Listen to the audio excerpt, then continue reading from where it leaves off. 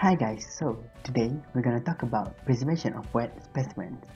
So wet preservation is a technique that stores specimens in various of solution. Here are some of the steps in wet preservation technique.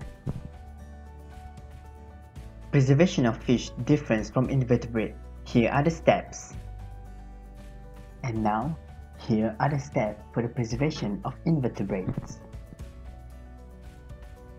So now, let us look at the steps and techniques that used in wet preservation. First, we have fixing invertebrate specimens. We start off by collecting pre-fixed specimens from the collection room. We have several different specimens including echinoderms, arthropods, and reptiles.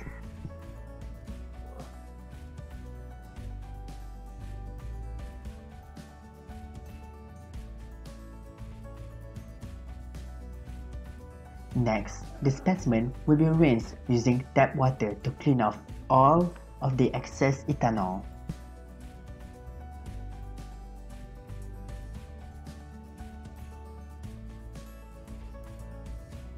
After that, we're gonna be assign tags to the specimen and we immediately measure and weigh the specimens.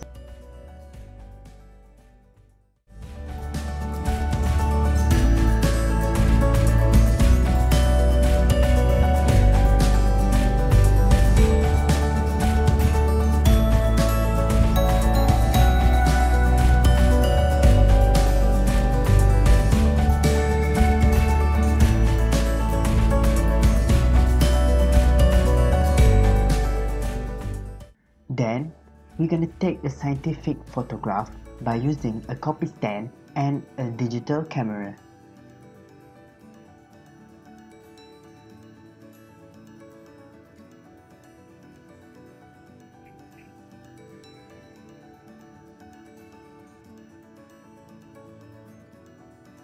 All of the specimens will be taken a photograph with ruler and their tag number for future references.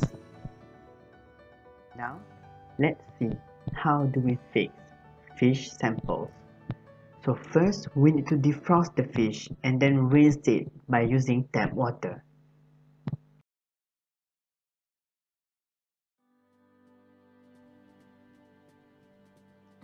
After that, we're gonna be assign tag for it. And after that, we're immediately gonna measure and weigh the size and length of the fish. Step, we're gonna be extracting the DNA from the fish. So for this step, we're gonna use a centrifuge tube and then take the fish tissue samples and store it for later on analysis.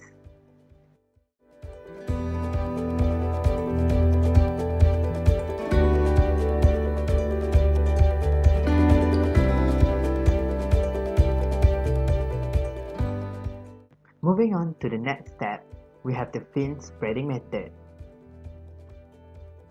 This is to ensure that the fin of the fish will be preserved by the ethanol.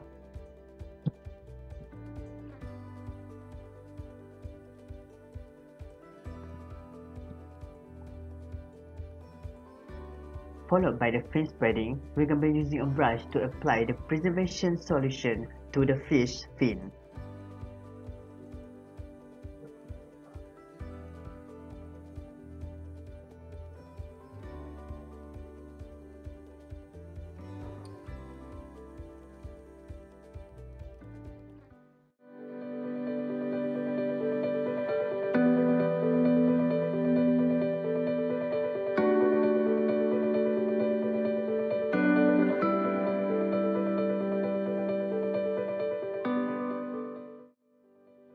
After that, we will take a scientific photograph of the fish by using copy stand and digital camera.